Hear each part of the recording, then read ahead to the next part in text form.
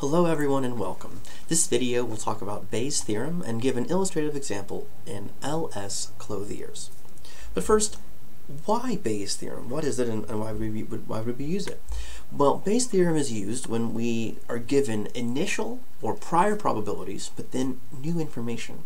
And with this new information, we can calculate better or updated posterior probabilities. So that's the idea. Start out with prior probabilities, then from some kind of sample, report, test, etc., we obtain additional information, and then we calculate revised or posterior probability. Bayes' theorem provides the means for revising this prior probability, and so these 4 bullet points are sort of a flowchart. Start out with prior probabilities, then we get a sample, new information, we go to posterior probabilities through Bayes' theorem. So I suppose the 4th bullet point is really the 3rd item. Prior probabilities, new information, application of Bayes' theorem into posterior probabilities. So that's the idea. So LS Clothiers is a downtown clothing business, and there's a proposed shopping center a little ways away that may provide some strong competition for the downtown businesses. Now this hasn't been built yet, it's proposed, and if it is built, then the owner of LS Clothiers feels that it would be best to move from downtown to this shopping center that he believes will have a higher foot traffic or otherwise higher demand. However, the shopping center cannot be built unless a zoning change is approved by the town council. So the planning board will make a recommendation for or against the zoning change, and then the council makes a decision. Okay, so there's this important 2-step process here. Planning board's recommendation and then council's decision. So that gives us an opportunity to apply Bayes' theorem in the interim.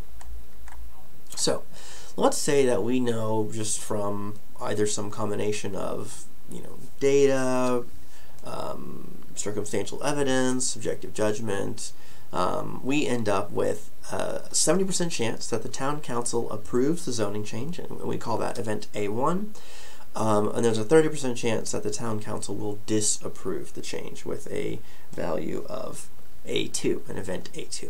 So you see that summary here, your descriptions of the variables and the associated probabilities. A1, approval, A2, disapproval. Probabilities are 70 and 30% respectively.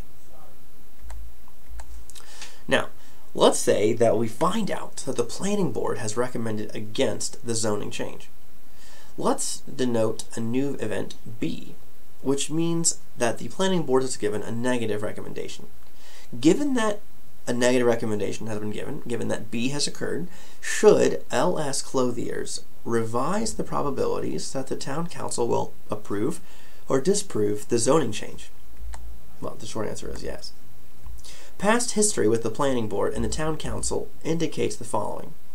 If we look at the times in which the final decision by the council was approval, we see that there was a 20% chance that the initial recommendation was negative. Now, if we see that a final decision, the council's final decision was to disallow the zoning change, then there was a 90% chance that the original recommendation was negative. Which means we can infer that of all the times when there was a final approval, then we have B complement, which is the opposite of B, B being a negative recommendation, therefore B complement is a positive recommendation. So this means the probability of a final approval given a recommendation of approval is 80%. So if we know it ended with an approval, there's an 80% chance that the recommendation was positive. Similarly, if we know that the final decision was negative, then we can say that the probability of it starting with a positive recommendation is a mere 10%. So if we know that they ended up disapproving, then they almost certainly approved. So you can see that these numbers are, it's 1 minus this is that, 1 minus this is that. So we have these 4 numbers and we're going to need them in our formula. So that's why we've computed them. They might not sound very useful because in some ways they're the opposite of what you need, but what you'll see in just a moment is that while they're not what we want to have, we need them to compute the values that we do want to have. So, if we look at this as a tree diagram, we see that there are two initial recommendations, which is approval and disapproval, and then we have the town council's final decision. But because we're looking at things from the other direction, we're looking at the town council to the planning board, we put them in this order. Again, this is so that it matches our the information from the previous slide. We need to do them in this order. Functionally, it doesn't matter, but it makes more sense when you have the conditional probabilities, when you say this, and then you use this as the condition. So it makes sense to do whatever is the condition, A1 or A2, on the branch. So that's by far the way that makes more sense. In fact, I'm not sure if it's possible to make a coherent tree chart another way. I guess it's possible. It's just silly. It makes more sense to say prior and then condition and then result. That makes more sense. So since we're using conditions on the final decision, that needs to go first. Anyway, so if we multiply this number times this number, this is the multiplication rule. This gives us the intersection. So 0.7 times 0.2 is equivalent to 2 times 7, 14, and you move the decimal place 2 over. So having A1 and B occurring at the same time has a 14% chance. Similarly, A1 and B complement is 56%, A2 and B is 27%, A2 and B complement is 3%. Of course, if we add them all up, we'll find that it's 100%, which is good because that's what we should have, and each of our probabilities needs to be between 0 and 1. So we have a valid probability distribution, and since these all add up to 100, we've got a pretty good shot that hopefully we haven't made any mistakes in our arithmetic. So we now have all the values we need. So we're looking at these two columns here. We have all the information we need to fill out Bayes' theorem, which I haven't shown you yet. So perhaps this is the time. So to find the posterior probability that event AI will occur, given that event B has occurred, we apply Bayes' theorem, which looks a little sort of something like this. Now, don't be alarmed. I know it's intimidating, but this is not as bad as it looks, and it's kind of like, the variance formula. Excuse me, the variance formula, where you just need a big table, or in the case of this example problem, a small table actually will do. Now, as a caveat, there are two criteria that have to exist before we can use Bayes' theorem. Number one, the events. Oops, go back. Try that again. The events for which we want to compute posterior probabilities, they must be A, mutually exclusive, and B, their union must be the entire sample space. So those two things must be the case. So if you think about this, what are our possibilities? Well, either there's an approval or a disapproval. Can those happen at the same time? No. It's one or the other. And it's one or the other. There's no third option. Then you might be thinking, well, what if they pocket veto? What if they just choose not to vote? Well, eventually, that's exactly what a pocket veto is. Eventually it times out, so to speak, or it is a failure to approve, which is equivalent to a non-approval. Things don't change. So really that's it. It's either approval or it's disapproval with some time lag maybe in there for either opportunity. So ignoring the effect of time, it's either approval or not approval. So those are your two choices. So we're checked on both of those two things. We're good to go. Let's move on to the juicy part. So, given the planning board's recommendation not to approve, so to disapprove the zoning change, we can revise the prior probabilities as follows.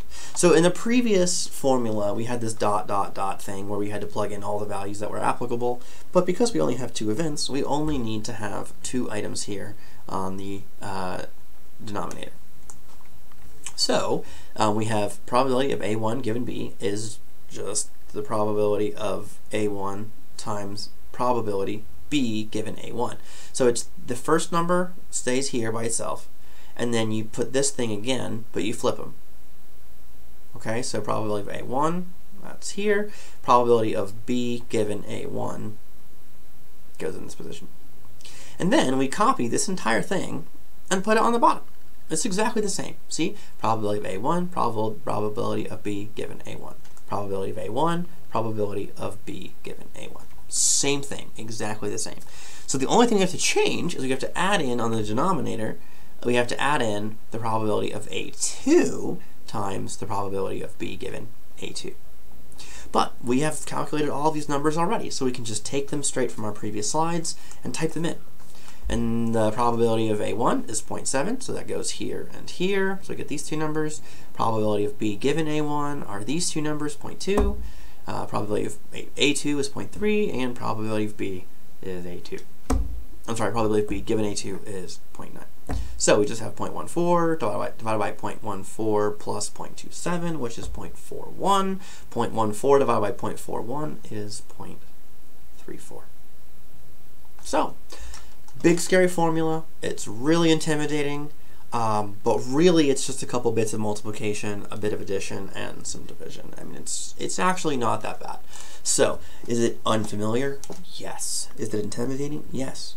But it's not that bad. So, the process, you'll just have to get the hang of the process. It's not that bad.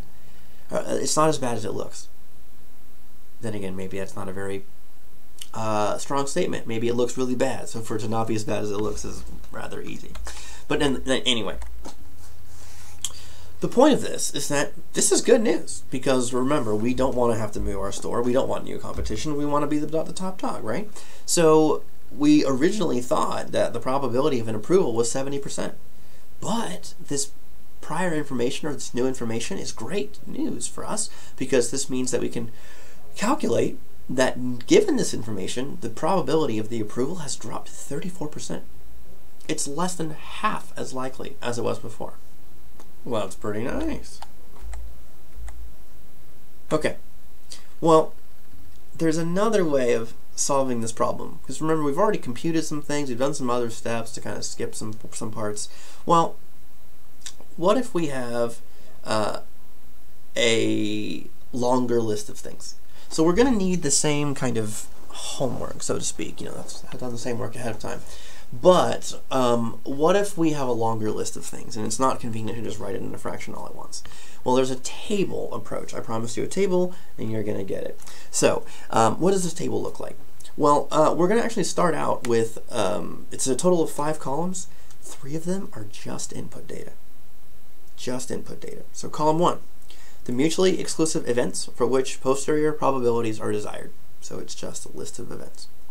Column 2, the prior probabilities for the events. So in our case, that's the 70-30% that we saw from the very beginning. And then column 3, the conditional probabilities of the new information given the events in column 1. So those were the things that were given to us as the other given data. So let's plug these in. So we have events A1 and A2. Prior probabilities for A1 and A2 are 0.7 and 0.3, which, by the way, remember, the AI is a placeholder for a number. So AI could be A1, in which case it's 7. AI could be A2, in which case the probability is 0.3. And we should always get 100% for our prior probabilities. Now, conditional probabilities, these were also given to us. 0.2 and 0.9 for the probability of B given AI. So we just write these in. They were given to us. Write them in. How about column 4? Well, this is step 2. So step 1, write in your input data, I guess, and build the table. Build the table, write in your data. Step 2, prepare the 4th column. Column 4 is done by computing the joint probabilities for each event and the new information B using the multiplication law, which means we're just multiplying the prior probabilities in column 2 by the corresponding conditional probabilities in column 3. That's the multiplication law, right? That's this right here. So literally, it's just multiply column 2 by column 3. In this case, 0.7 times 0.2, 0.14. 0.3 times 0.9, 0.27. It's as simple as multiplication. Now, That tells us a 0.14 probability of the town council approving the zoning change and a negative recommendation by the planning board, and a 0.27 probability of the town council disapproving the zoning change and a negative recommendation by the planning board. So both of these are given a negative recommendation. Something to keep in mind. Step 3. Sum the joint probabilities in column 4. And this is the probability of the new information, which we're calling event B. So the probability of B. In which case, we see 0.14 plus 0.27, showing an overall probability of 0.41 of a negative recommendation by the planning board. If you saw this underline that we had here, it was actually on the previous slide. We simply add in probability of B equals 0.41. And that takes us to column 5. Step 4. We're computing the posterior probabilities using the basic relationship of conditional probability. Just another formula. We take the probabilities A intersect B divided by the probability of B, which A intersect B are the joint probabilities in column 4, and then probability of B we just computed is the sum of the items in column 4. So what that means is we simply take this 0.14 and divide it by 0.41, and that gives us about a third. 0.27 divided by 0.41 is about 2/3. So 34% and 66%, which means we now have 34%, 66% chance, relatively speaking, for A1 and A2. So these are our new probabilities. We now know that the probability has dropped of the bad news from 70% to 34%. I think that's it. Yep. After this is a practice problem. So if you'd like to review this practice problem and take a stab at it, you can practice with this. Of course, I'll be giving you some more practice problems in the coming days. So good luck, and I'll see you guys in a few days.